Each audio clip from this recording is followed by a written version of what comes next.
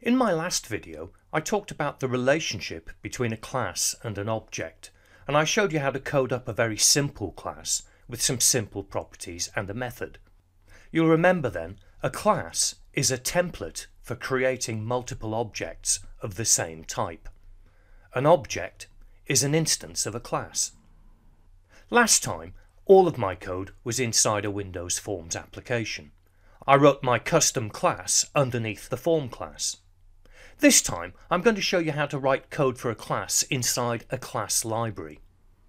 Okay, so I'm going to start a new project, Visual Basic, but this time I'm going to choose a project type of class library. Now, it's very important that you give things meaningful names. This is for my category application. So I'm going to call the project category. When I compile this, the DLL file will be called category.dll. That's exactly what I want. I'm also being very mindful of where it's being saved. It's important that you know where things are going. That's exactly where I want it to go. I could change that, of course.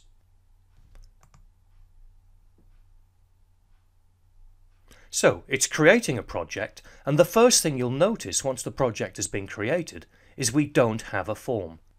If I take a look inside the Solution Explorer, I've got a class1.vb file within the solution, but there's no user interface for this. A class library contains code that can be used by another program, but you can't launch it on its own.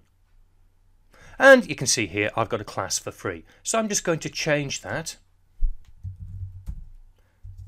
And I'm going to just write my class cat again very quickly, public variables for properties and a public procedure for a method. I'm spelling breed properly this time. And I'll just chuck in a couple of extra properties while I'm at it, things that a category might want to know. For example, whether the cat's had its vaccinations or not.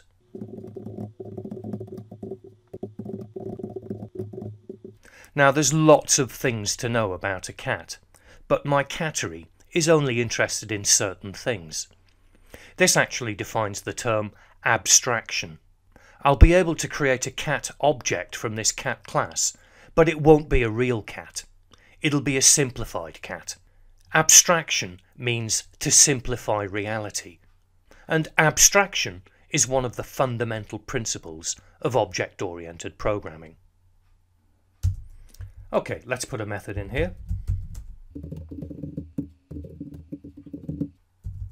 Actually, let's keep this in cat language. Okay, so there's my cat class. Pretty much the same as I had last time. Now, I want to make this available for use by a Windows Forms application. So now I'm going to compile the code. And I do this using the Build menu. Build solution. 1 build succeeded, 0 failed. Now, before I go any further, I want you to appreciate where this has been built.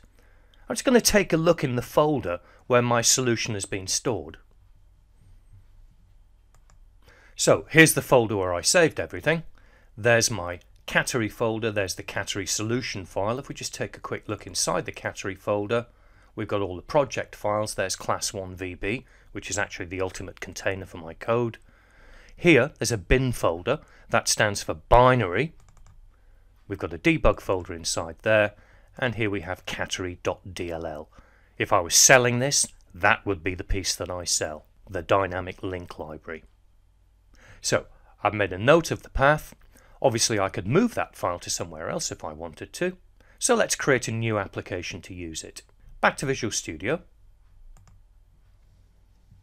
going to save everything here, and I'm going to close the project.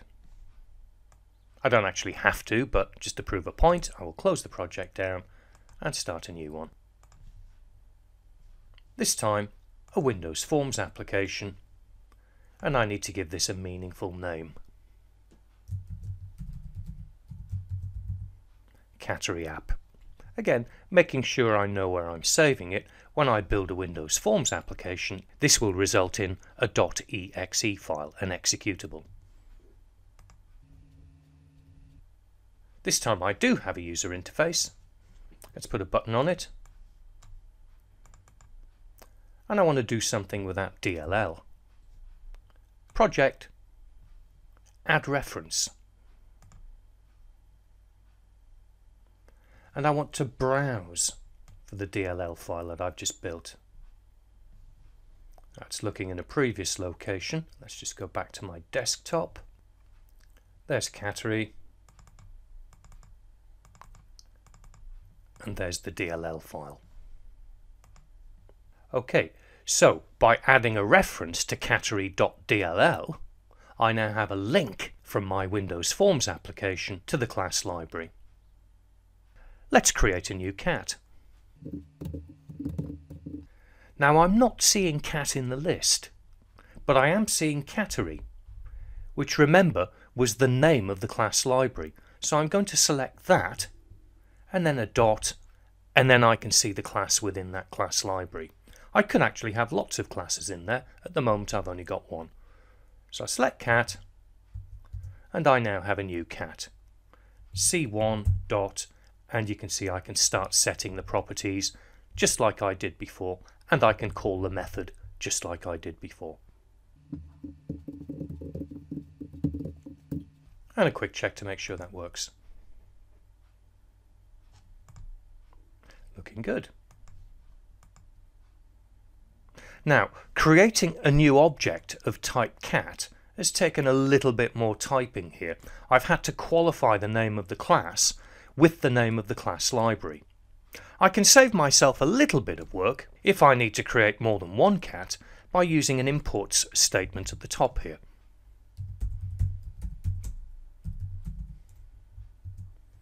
Imports Cattery.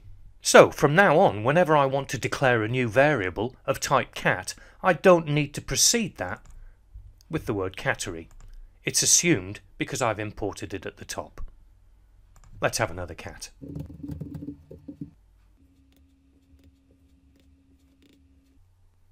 So, there's my cat class again inside a class library.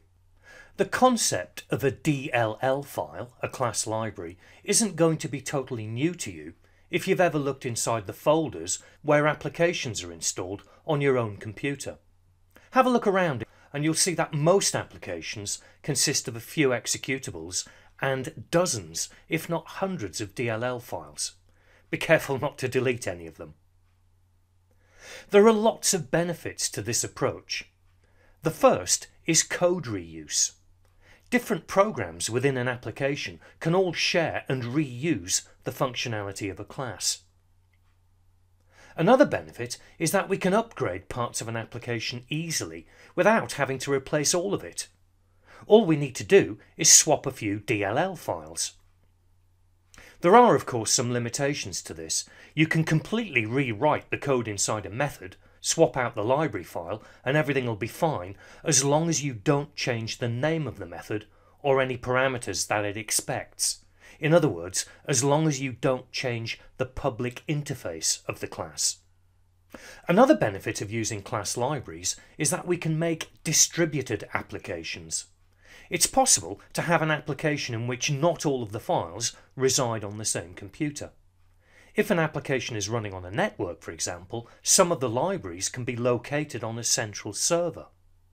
A few executables can reside locally on the user's PC with links across the network to the libraries.